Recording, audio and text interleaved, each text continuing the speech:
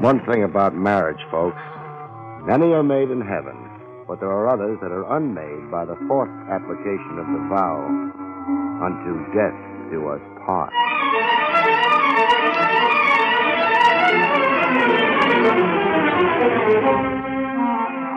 The National Broadcasting Company presents William Gargan in another transcribed drama of mystery and adventure with America's #1 detective, Barrie Craig, confidential investigator.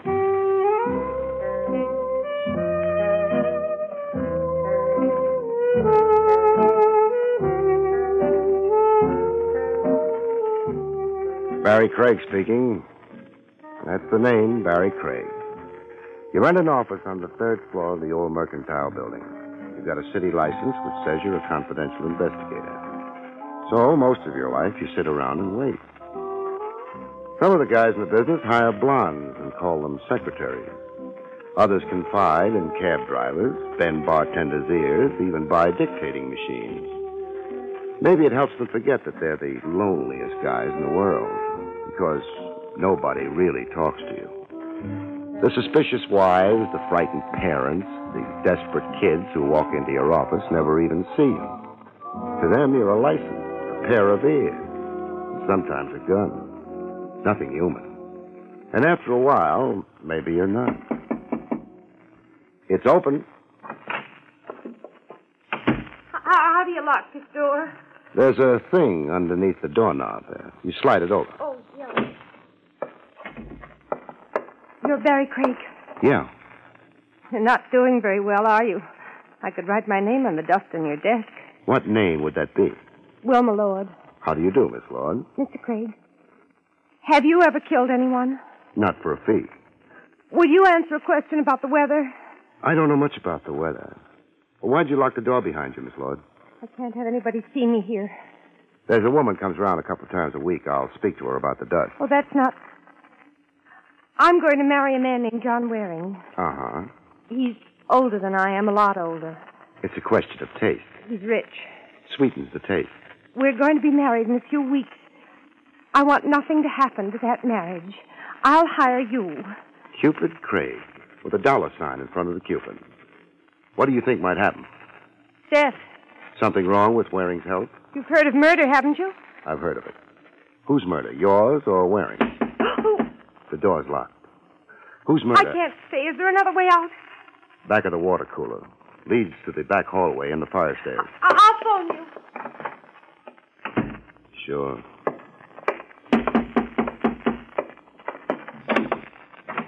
Yeah? Get out of my way. That gun a little heavy for you? I said... Okay. Well? The dame. Where's the dame? You don't look too good. Where is she? Got a name for her? The dame. Walked in here, I seen her. And now you want to take another look? Want to give her back a knife. Knife?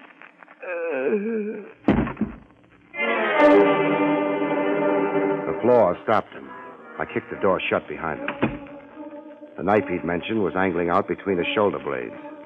I didn't want anybody to confuse him with a client.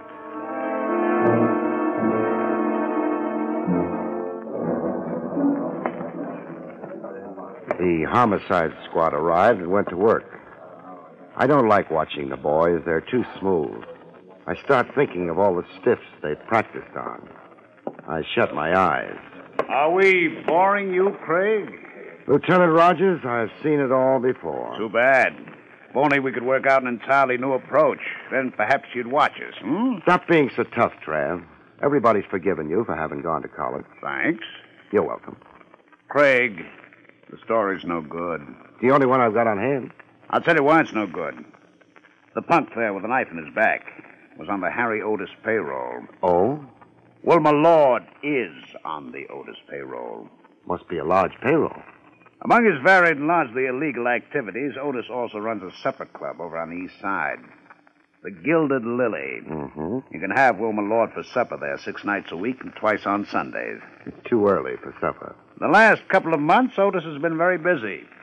Covering up. The Crime Commission? The Crime Commission. Mr. Otis is a very large target for them. He's been doing his best to shrink recently. Wilma Lord could have come to you because she planned to concertize with the commission and wanted protection. Why me? You're big. You're good-natured. And, well... I'm stupid? No. But you like to believe people when they give you a chance to. What about the Waring angle? Did she pick him out of the phone book? There is no Waring angle. John Waring happens to be a distinguished philanthropist. That means a guy with so much money he even gives some of it away. Thanks for the translation. I still believe Wilma Lord's story. Why? Because she's young, beautiful? Because she looked you straight in the eye when she told you all? No, Trav. Because she was nasty.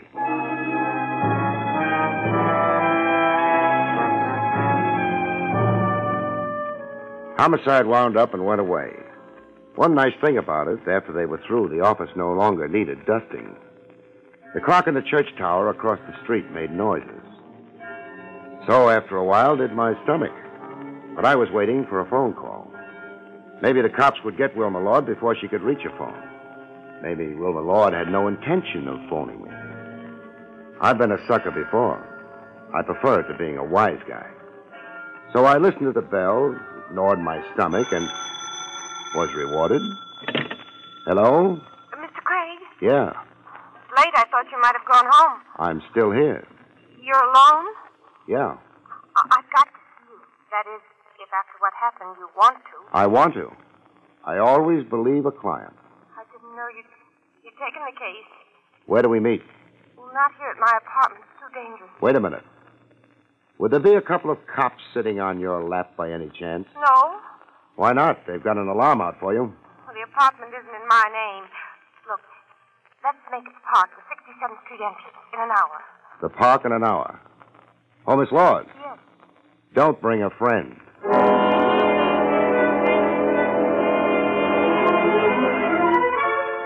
I locked the office door.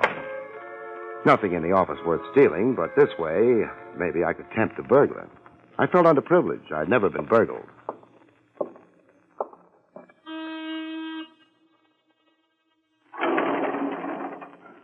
Hey, Mr. Craig.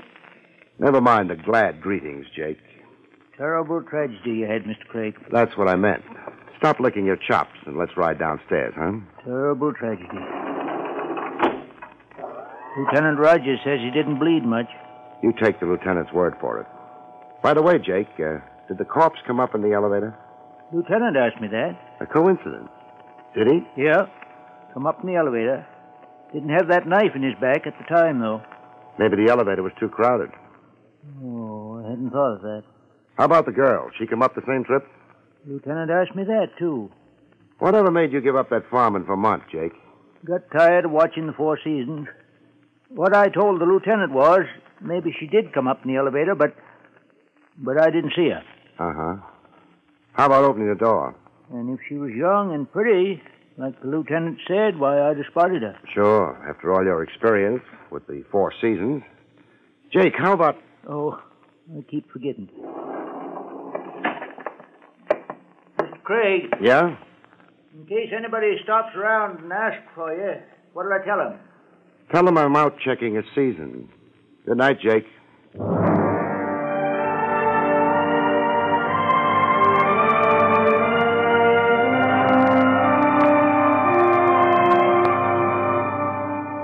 The park was close enough so I could take a couple of hamburgers aboard at Willie's wagon. A couple of hamburgers and a cup of the stuff Willie calls coffee. Willie keeps his coffee urn shined. I was facing it. What I saw in the urn looked like what you see in the distorting mirrors in the Coney Island funhouse, except not so funny. Willie! You got a complaint? Take it up with the mayor. Take a look over my left shoulder, Willie. Oh, it's gorgeous. You want I should pin a gardenia on it? Somebody looking into the wagon had his face plastered against the window. I don't want to turn and tip him off. Huh? You hitting the pipe again? No face? I bet you inhaled, too. Oh, forget it, Willie. He must have ducked. Here. Take that up with the Bureau of Internal Revenue. Boy, you throwing dough around. What's the matter? You had a horse in the fifth? No, I had a corpse in the third.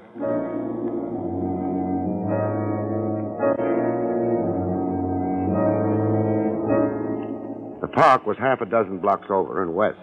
I couldn't spot a tail on me, which didn't mean a thing. Good tails don't get spotted, especially working on me. I'm easy to keep in sight from a long way off. Nobody had moved the park around. The 67th Street entrance looked cozy and dark. I tossed a mental coin, came up heads, which meant I should go home and spend a few hours asleep. Then I cheated. I went on into the park. An investigator's job is a funny one. Either you play it hard and believe nobody, which is fine. It's safe. You stay out of trouble. Maybe after 10 years, you're growing ulcers because nobody likes you, but an ulcer never killed anyone yet. Or else you believe people. Then you've got trouble. You're not smart. Except maybe it's not a choice. It kept getting darker. Not a choice because it depends on the way you're built. The way I'm built, you stick your neck out. I did. Only warning was a slide of feet on the gravel path.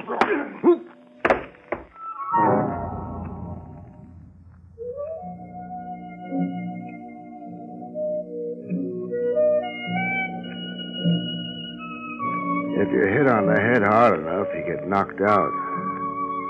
All you remember afterwards is getting up. It's a memory you're willing to trade cheap. The guy looks like he is returning to us, Mr. Otis. He might have fractured his skull, Peeper. Private eyes have got very thick skulls. All I know is I read about them all the time. Private eyes are always getting bopped on the skull. It don't bother him. It bothers me. Peeper, help the gentleman. Never mind. Mr. Craig. I've got a headache. I'm sorry Peeper is so enthusiastic. Send him over a little closer to me. I'll calm him down. I'm afraid not, Mr. Craig. Peeper is armed. He was acting on instructions from me. Was he supposed to bring me in alive? I'm not that funny. How did he find me in the park? He trailed you there from your office. Uh-huh. Rather a cold, unpleasant night, Mr. Craig. You often walk in the park. I managed to get there from time to time. You wouldn't have been meeting anyone there? I could use a couple of aspirins. Peeper was perhaps a little impatient. How was I supposed to know he had an appointment? Peeper. I beg your pardon, Mr. Otis. Well, Craig? I could still use those aspirins. I see. Well, perhaps it isn't very important. What's more to the point, Mr. Craig, you had a visitor this afternoon. I had lots of visitors, most of them in uniform. I'm referring to the gentleman who preceded the police. The gentleman whose untimely death was responsible for the visit. You didn't happen to kill him by any chance? The cops didn't think so. They might be prejudiced. Also, you may have pleaded self-defense. Otis, you know better than that. A man like you has pipelines to the department. Very well. A question, then. What was the gentleman... You mean the punk with the knife in his back? ...doing in your office? He was dying there. Hey, I'm hearing music. Ringing in my ears? A rather good little orchestra. They'd be insulted by your description. Don't tell them about it. This wouldn't happen to be the Gilded Lily, would it? You know the place? Sure. Some of my best friends have had supper in it. What was Jimmy doing in your office? A punk? He might have been looking for a confidential investigator. Oh? For what purpose? To help him find his lost innocence, maybe. Peeper. I'm not joking. What job was he doing for you? What makes you think he was doing anything at all for me? He was on your payroll. Indeed. The cops told me. They're blabbermouths. Pity about the civil service. Things would be so much easier otherwise. You could buy more for less, huh? You're not going to tell me why Jimmy came into your office? I didn't say that. I'll tell you why. He was looking for the owner of the knife in his back. Oh? He never got around to telling me who it was. Would you like some information? Very much. At what price? We'll discuss that later. The information goes like this. Your boy came up in the elevator. He didn't have the knife in him then. He did have when he got to my office. So... Someone presented him with a knife someplace between the elevator on your floor and your office. Yeah. One thing more. It wasn't right outside the office door. Oh? He got it near the elevator. He went down. There were a couple of bloodstains on the hall floor indicating that. He went down, stayed down for a while, pulled himself to his feet, and made it to me. Why? You didn't like my previous suggestion? No. Craig, whom did Jimmy follow to your office? It'd be nice to know, wouldn't it? I mean, for me. Because you know, don't you? You mentioned something about a price for the information. What price? What do you think about matrimony? I've no time to discuss philosophy at the moment. Or philanthropy? Beeper. Yeah, Mr. Otis. Up until this moment, I've been considering Mr. Craig an honest, if somewhat stupid man. Now I'm not so sure. Yeah? Either of his honesty or of his stupidity. I can get you references on both counts. I would like to be sure, Beeper. I take him apart? Unless Mr. Craig would like to tell us another story. I'm out of stories. You're in trouble, however. Beeper, we want Mr. Craig to explain his remarks about matrimony and philanthropy. Yeah, hold it, Craig. I wouldn't mind plugging you in a leg, say. Give me an excuse. You're gonna stand and take it nice? Okay. Take it. I hope the gun barrel don't scar you permanent. How about putting your arms behind your back, huh? Gonna start getting painful soon. Thanks. Now, hey, who? Opportunity knocks. No, Otis. I've just inherited a gun. Beepers.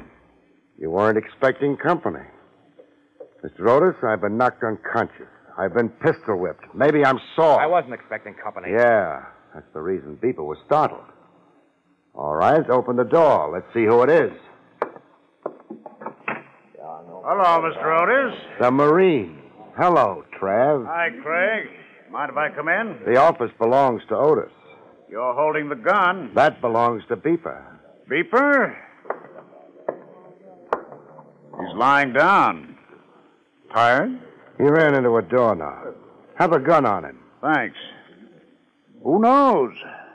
Maybe he has a license for it.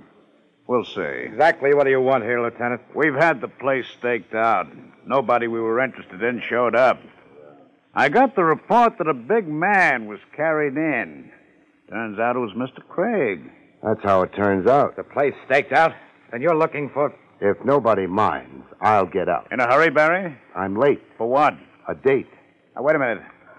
Way it looks, you were slugged and brought here. I guess it does look that way. You could prefer charges. It was all in fun. That welt across your face doesn't look funny. One of the reasons I'm in a hurry. What? I want to have the nasty little bruise kissed away.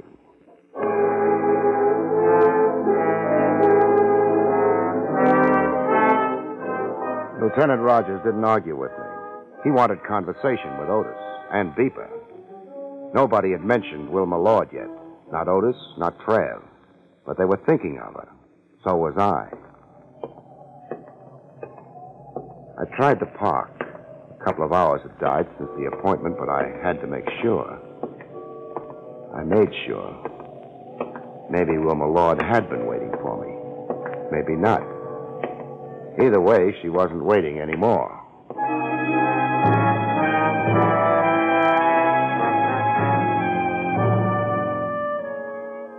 Trav would annoy Otis for a while.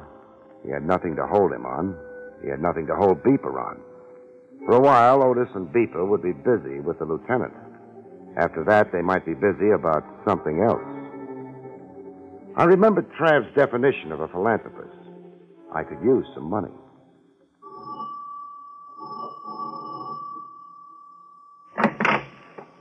My name is Barrie Craig. Yes? You're John Waring? I am. Mind if I come in? It's rather late. So late you sent the butler to bed, huh? That is hardly... Who did you say you were? Barrie Craig. Should I know you? Yes, Why? because you're a philanthropist. Good night. I didn't finish. Because you're a philanthropist about to get married. Come in. Thanks. In here, if you please.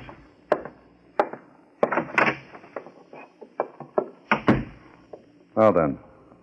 Your name is Barrie Craig. You're a reporter, perhaps? Not exactly. Then why your interest in my... Marriage? I've been hired to make sure it goes through on schedule. Hired? By whom? Your fiancée. Didn't I use the right word? You mean Miss Lord? How many girls were you planning to marry? Mr. Craig, I permitted you to enter my home because you seem to know about my marriage. I didn't expect you to insult me. I'm sorry. Blood gets on my nerves. Blood? A man was murdered in my office today. Then that's why... That's why what? Nothing. This man who was murdered, had he any connection with... Your marriage? Yes. What do you think? I can't think anything about it. I'm confused. So confused you haven't thought of offering me a drink? I beg your pardon. Oh. Yeah, I could almost think you were expecting me. That's 2 glasses you've got sitting on that coffee table. With the drinks in them. One's rye by the color, the other? Mr. Craig, you're in my home. Looks like creme de menthe. A girl's drink. I suppose it's too much to expect the behavior of a gentleman from a confidential investigator. Yeah. We're the sorted type.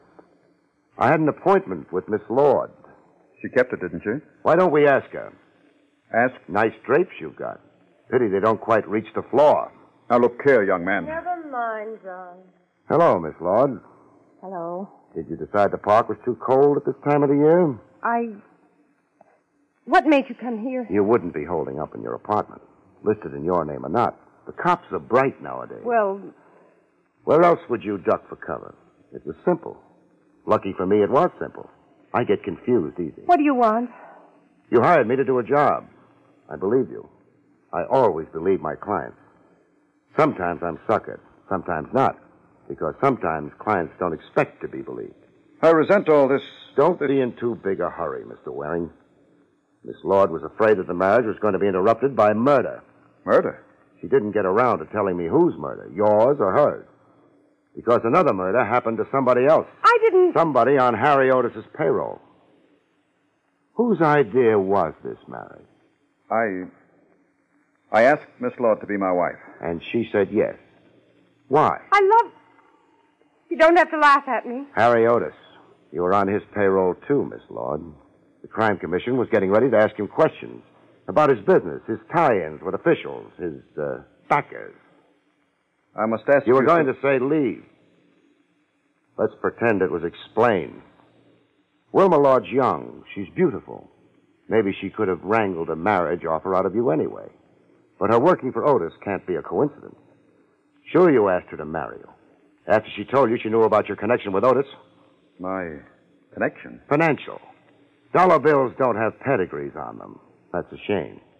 How many of the dollar bills making up your bank account came out of Harry Otis's dirty enterprises? This is absolutely unwarranted. No.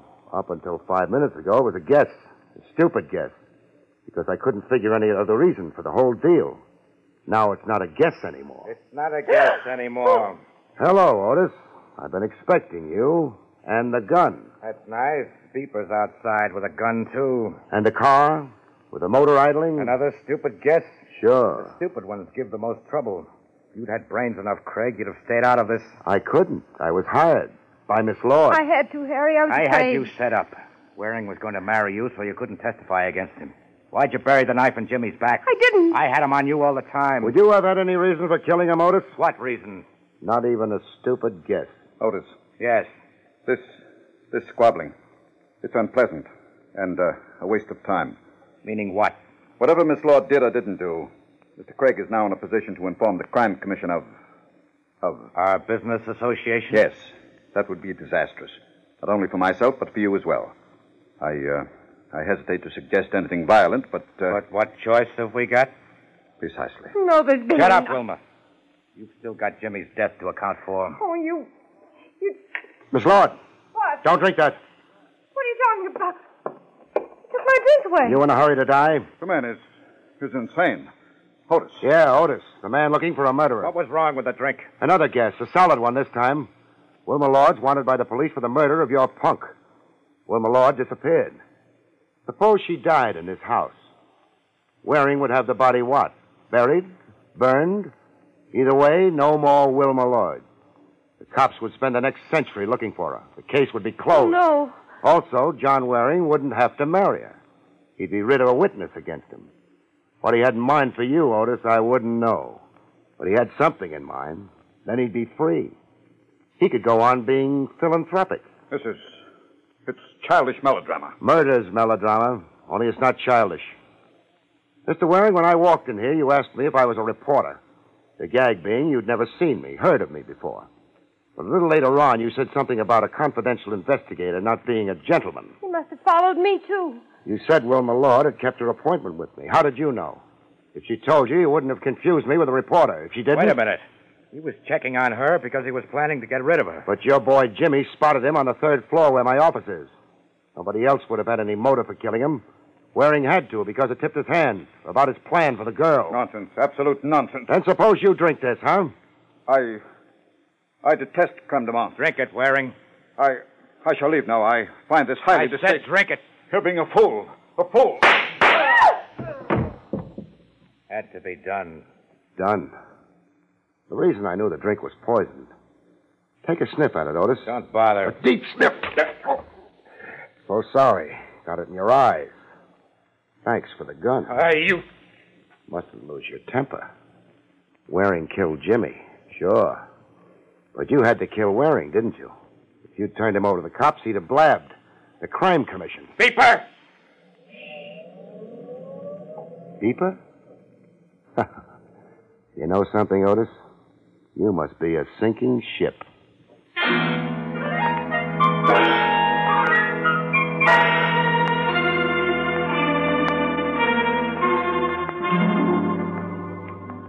That was it. All wound up, I went home, I slept. The next day, I was back on the third floor, being lonely. How do you lock this door? There's a thing underneath the doorknob. Oh, you remembered. Somebody following you again? No. I just don't want to be interrupted. At what? Thanking you. I don't have any money. I'm not marrying a rich man anymore. But I don't think you'll mind. Oh. I always believe a client. Good night, folks. See you next week.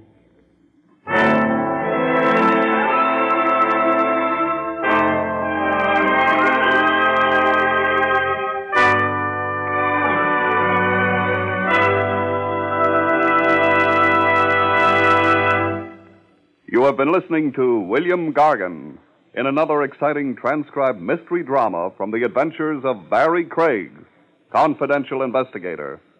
Tonight's story, The Case of the Borrowed Knife, was written by Lou Vittes. Next week, it's an exciting story titled Dead on Arrival, about which Barrie Craig has this to say.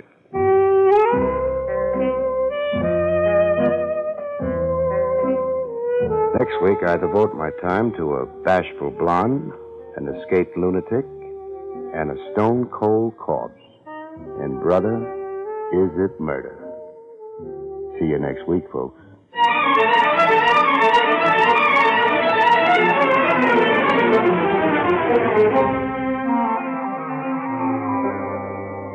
Featured in the role of Wilma was Elspeth Eric. Barrie Craig, starring William Gargan, is under the direction of Hyman Brown. This is Don Pardo speaking.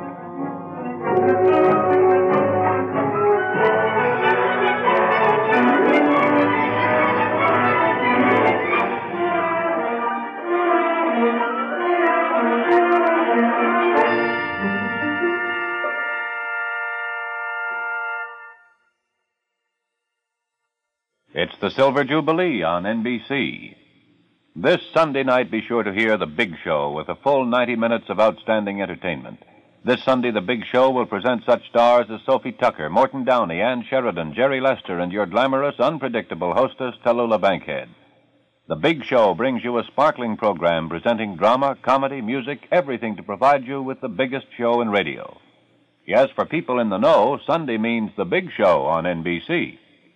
Then later Sunday night, Theater Guild on the Air presents Age of Innocence by Edith Wharton, starring lovely Claudette Colbert and MacDonald Carey. Yes, there's 60 minutes of top-flight drama coming your way this Sunday as Theater Guild on the Air brings you Age of Innocence. And for photos as well as feature articles on your favorite NBC stars, be sure to buy the current NBC Silver Jubilee issue of Radio TV Mirror magazine.